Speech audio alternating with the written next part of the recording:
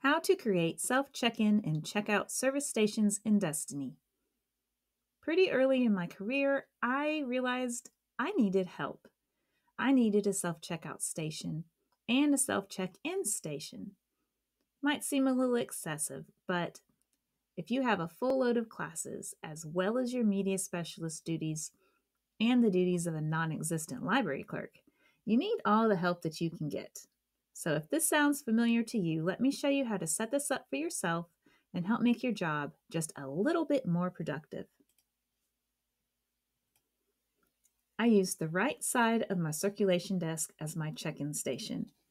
The kids scan their books here, they pop up on the screen, and then put them in the return bin here. There's signage to help if anybody needs help. And then here is my self-service catalog station, and then self-checkout. Only grades 3, 4, 5, and teachers can use the self-checkout stations. I did try it with second grade, and while some of them could do it pretty consistently, we had a lot of issues still. And so that's why it's third and up. Step 1 is to buy your scanners and set them up. I bought some cheap ones pretty early from Amazon, but they were too fragile and eventually broke. They needed a stand so they wouldn't be handled so much. And so I ordered the Easy Scan corded scanner kits from Destiny Express. They're a little more pricey, but they work perfectly with Destiny, and I haven't had any issues with them. You can get to Destiny Express by clicking on the cart icon here that says Shop at the top. When my scanners arrived, I used the included Quick Start guidebook to set them up. It was basically plug and play with a couple of other options, like the volume of the beep of the scanner, which you can scan for your preferences. It was really easy. Step 2 is to create new access levels for both in and out. So here you can see my self-check-in and self-checkout access levels have been created. Go to Admin, Access Levels, and then Add Access Level at the bottom.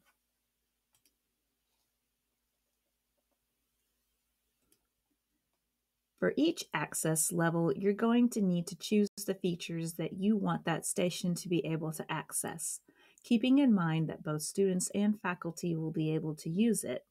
I chose when the user is automatically logged out after this many minutes of inactivity. I chose the max 480. So far, it has not logged out. It's been perfect. Also, I wanted my self-check-in station to be able to use the catalog to check in, renew, view status, mark copies as lost, view finds and holds. And you can find some other options here on the Patrons tab as well. It's used by teachers and students to just check in, but I needed to be able to access the other options so that I wouldn't have to bypass one computer in order to get to what I needed. So I wanted to be able to use it for whatever I needed it for if I was standing right next to it. It just made more sense. Now for out, I did the same thing, 480 for the inactivity minutes. And then under self-circulation access, I chose for it to reset the circulation tab after 7 seconds. And I played around with the timing on this, and 7 was perfect for us. This means that the screen will automatically reset after 7 seconds, which is enough time for most people with a few items to check out. If teachers have a lot of items to check out at once, I usually take them to the circulation desk so we don't have to rush. This way, student information won't stay on the screen for very long after they're finished, and no one can check out after them on their account or see their information. Also, for convenience sake, even though I have a dedicated catalog search station, sometimes we need more than one, especially if I have a 5th grade class and multiple students want to check the catalog at once. So I also gave this access level the power to search the catalog as well, and to check out by homeroom and renew library materials just in case we needed it. Step 3 is to add a patron account for self-check-in and self-check-out. This is how you'll log into those computers. My computers save the password automatically, and so it's real easy to log into them each day. First, go to Admin, then Manage Patrons, and then Add New Patron. So you'll add 2, self-check-in and self-check-out.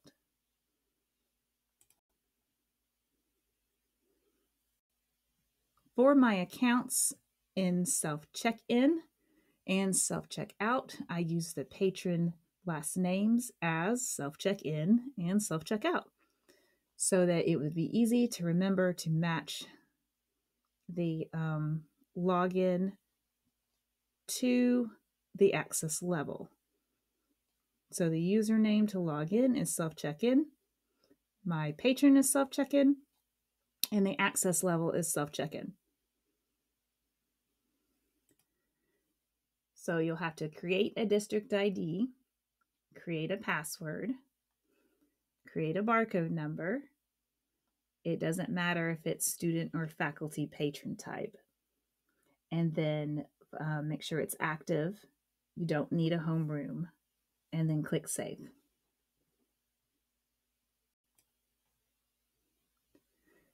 So next you'll need signage and procedures. I created signs for the self-checkout steps and taped them to the top of the computers. Students have library barcodes taped to their shelf markers, which are paint stirrers, and they're arranged by class and grade level. Teachers have library cards in this little file box next to the self-checkout computer. They'll both, teachers and students, scan their barcode, then they will scan their items. The computer automatically resets after 7 seconds, as it was told to do in the settings. They don't even have to touch or move the scanner since it's on a stand. I also Velcro or rubber band my scanner to the stand because some people still want to grab it, and I just want to make sure they're not going to damage it. So when teaching students and others how to use the station, we need to remind them to verify their name and their books show up on the screen and that they hear those confirmation sounds. It can also help to share some of the common error messages they might encounter and what to do if they get one. So these are for messages that we get pretty often. And so student max checkouts reached, this one here. I ask them, did you bring your book back? And tell them to make sure that they've checked their books in and then try it again. This copy is currently checked out to another patron.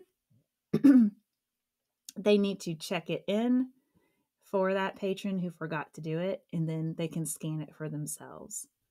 When a patron has an overdue fine, then they go to the circulation desk so that I can make sure that they can get another book or not, because a fine counts as 1 book.